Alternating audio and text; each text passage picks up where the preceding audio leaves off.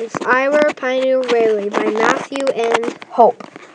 If I were a pioneer railway, I would be big and strong. I would have a big locomotive engine with steam pumping out of the top. I was first made in the 1720s. I was a wagon pulled by horses carrying people to their destination. I was fueled by coal and wood. People that slept on me had hard platforms to sleep on. I brought news from far away in other countries. I take people to their destination. Okay.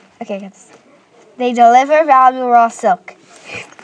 The trains brought doctors, teachers, and dentists.